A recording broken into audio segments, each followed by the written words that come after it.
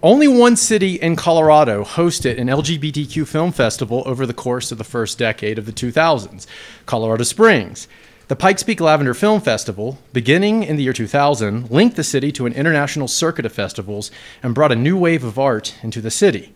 Despite this achievement, and despite recent interest in the Colorado Springs LGBTQ community, the festival remains an obscure part of our region's history. And one may ask, why hold the festival in Colorado Springs in the first place? Why not Boulder or Denver? But that was the purpose of the festival. Local activists, led by Alma Cremonesi, wanted to prove that Colorado Springs could put on such an event. They wanted the festival to reframe Colorado Springs. But reframe it from what? In short, they wanted to win back the city from the memory of Amendment 2, the state initiative that prohibited Colorado from passing protections for gays, lesbians, and bisexuals. That insipid little amendment, as the Colorado Springs Independent once called it, became synonymous with the city, not just in Colorado, but nationally. The U.S. Supreme Court eventually overturned the amendment, but its memory lived on, especially in LGBTQ national media. Cremonesi and others preferred that the city be remembered for the vibrant community that predated the amendment. And so she and others launched the Pikes Peak Lavender Film Festival, which would, they hoped, reframe Colorado Springs.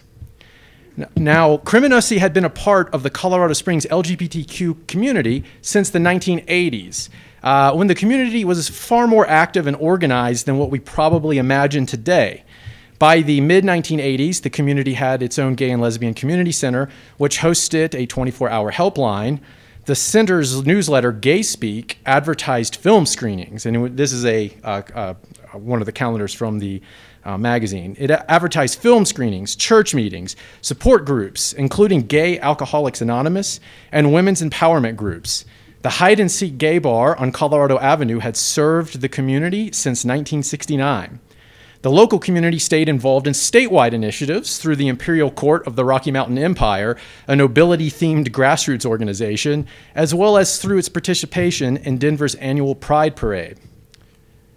There was no concern that Colorado Springs might turn on the community at the time.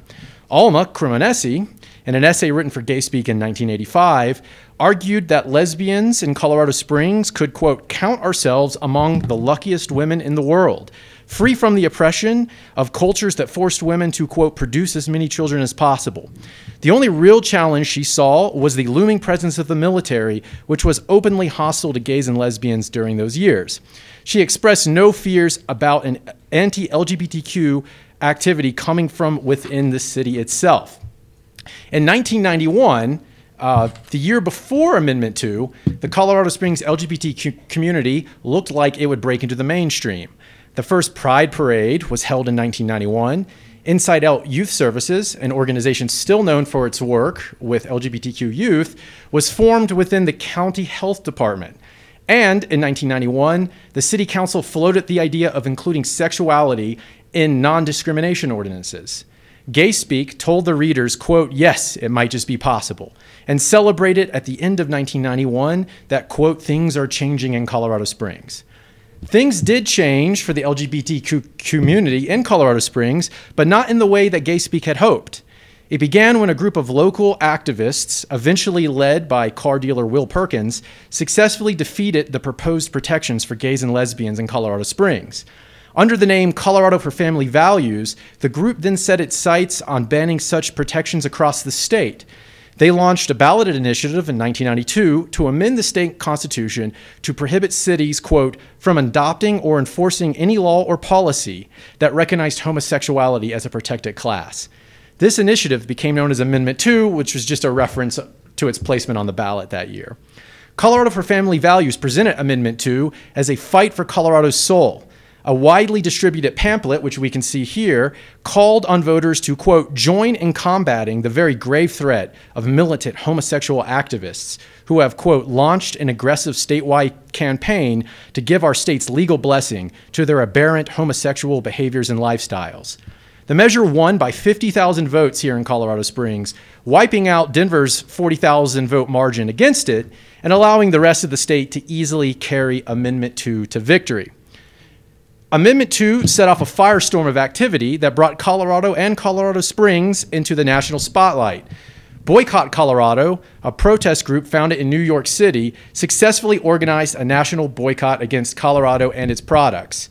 The organization famously held a Colorado Tea Party in May of 1993 when they dumped Coors Light and other Colorado products into the Hudson Bay.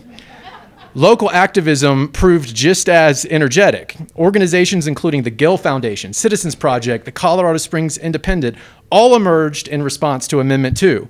A protest group aptly named Ground Zero formed in the weeks after Amendment 2 and quickly became the face of the boycott in Colorado Springs. Ground Zero secured the front spot in the annual LGBTQ March on Washington, D.C., cementing Colorado Springs' role as a center of LGBTQ resistance. It was, as one local activist called it, the, quote, golden era of LGBTQ activity in Colorado Springs. In May of 1996, the Supreme Court declared Amendment 2 unconstitutional. In reality, the amendment had been caught up in the courts since inception and had never been in effect. Still, the national boycott and the Supreme Court decision had a lasting impact on perceptions of Colorado Springs. Moreover, Colorado for Family Values remain active, and their attempts to push similar initiatives in other states made them familiar names in LGBTQ literature across the nation. Colorado Springs was, for anyone involved in LGBTQ activism in the 1990s, the, quote, hate city. And while some activists viewed this reputation as a rallying point, others, including Alma Cremonesi, saw it as a problem the local community should fix.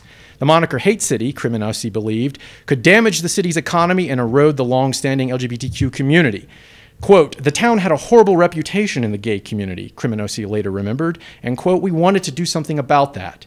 And so Cremonesi and others began work on a film festival that they believed would help rehabilitate Colorado Springs. The product of their work, the Lavender Film Festival, lasted 12 years. They held the festival at the Fine Arts Center for 8 years before moving to Colorado College for its final 4. Funded in part by the Gill Foundation, the same organization that funded LGBTQ activism during the Amendment 2 days, the festival operated as an unofficial subsidiary of the San Francisco Festival, from which organized picked films for the Colorado Springs event. The 3-day event included opening and closing ceremonies, and the organizers commissioned local artwork, which a lot of it we'll see here, for its posters and programs. After one false start, the festival organizers had originally planned to open at Kimball Theater in 1999. The Pikes Peak Lavender Film Festival premiered in September of 2020 at the Fine Arts Center in downtown Colorado Springs. The first year was filled with promise. The Colorado Springs Independent, which I should note was one of the event's benefactors, declared that there was, quote, no doubt that the city found itself in, quote, the midst of a cultural transformation, perhaps even a revolution. And of course, quote, it may have all begun with Amendment 2. All hyperbole aside, the first year of the festival proved a success. Between grants, sponsorships, and ticket sales, it drew in enough money to leave festival organizers with no doubt about whether there would be another. The Pikes Peak Lavender Film Festival reached a new height in its second year. A combination of controversy and a hit film with local connections propelled the festival into cultural relevance. The controversy centered around a suggestive poster, which mixed images of human anatomy in a style that challenged gender norms. The Denver Post ran an article on the poster, which Cremonesi herself had hung in shops around the city. She says later, quote, I thought it was a very clever poster, the male and female and everyone kind of thing. We hung a lot of posters in Denver, and there was no problem there. But in Colorado Springs, Cremonesi noted, many places wouldn't hang it. The headline film, Hedwig and the Angry Inch, garnered local attention as it starred a former resident of Colorado Springs, John Cameron Mitchell. Mitchell had lived briefly in the city in his youth, and his parents had since returned to the city to retire. A Gazette interview with Mitchell's father, also named John, contained a few notable moments. John explained that while his son Mitchell was a, quote, homosexual, he was not gay. An important distinction for Mitchell's father, who did not want people to think that his son, quote, flaunted his sexuality. The assertion may seem absurd today, but the article took a step in the direction the organizers of the festival had hoped. It steered conversation towards the existence of LGBTQ people living in Colorado Springs. Despite the increased interest from the media, problems began mounting for the festival in its third year. Everything went up in price, Cremonesi later complained. A couple of the festival's early sponsors pulled out that year. The festival had to fire its projectionist after Creminosi claimed he would, quote, close his eyes and pray after starting each film for fear that God was going to strike him down. And on top of these financial problems, one of the festival's organizers, radio show host Jocelyn Sandberg, was murdered by an unknown assailant months before the festival began. The Denver Post locked onto the festival's financial struggles. And they said, quote, part of the story is a tale of two cities. While the festival would probably score a slam dunk in Denver's well-educated, culturally connected gay community, it has always been a long shot in notoriously conservative Colorado Springs. A series of local political events exacerbated the festival's problems and pushed its organizers further from their goal.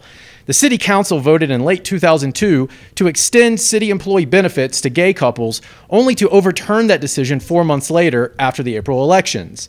Then, newly elected Mayor Lionel Rivera extended official recognition to the annual Colorado Springs Pride Festival, only to rescind that recognition the next year.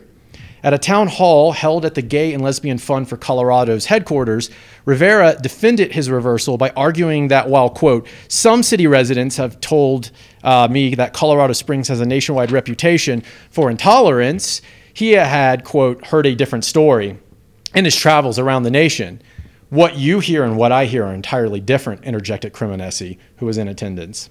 National coverage of Colorado Springs also frustrated the group's efforts. Christian organizations opposed to same-sex marriage like Focus on the Family and New Life Church dominated LGBTQ perceptions of the city, especially after founder of New Life Church, Ted Haggard, was accused of having an extramarital affair with a male sex worker. Still, festival organizers stayed focused on rehabilitating Colorado Springs in the community. Creminosi argued that the festival was now, quote, a counter to Focus on the Family. These organizations dominated the news, but it was, quote, important that Colorado Springs isn't presented as a monolith to the world, she explained. The world should know that the city, quote, has gays and lesbians living here too. In the end, it was not the external pressures that brought down the festival, but internal conflict on the board. Arguments about everything from money to film selection to festival themes abounded. After a grant proposal failed to bring in as much money from the Gill Foundation as it had in the past, the board blamed Creminosi for not making it a priority. Creminosi countered that the former grant writer was simply unavailable and that in reality, it was the rest of the board's inability to secure any sponsorships whatsoever that was the real problem. If you and the festival continue to behave in this fascistic way towards me, she wrote in an email, I will not continue. She added, it has been incredibly difficult to keep the festival alive this long. I beg, please at least be fair.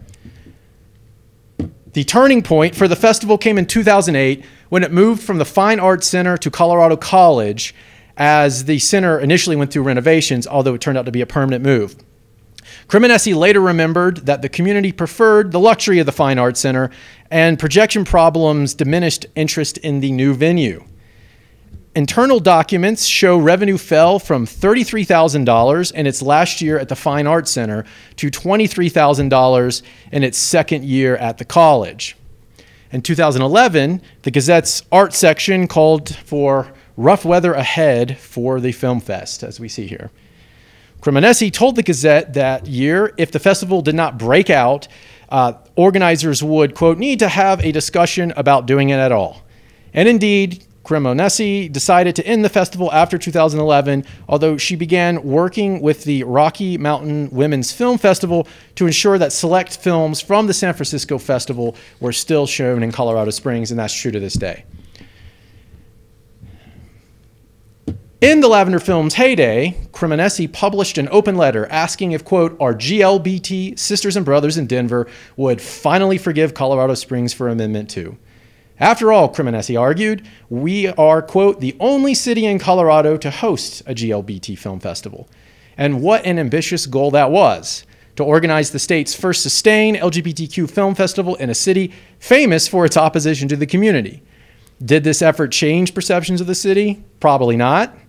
Amendment 2 continues to loom over the Colorado Springs LGBTQ community to this day. But today, we get to decide how we remember the Pikes Peak Lavender Film Festival.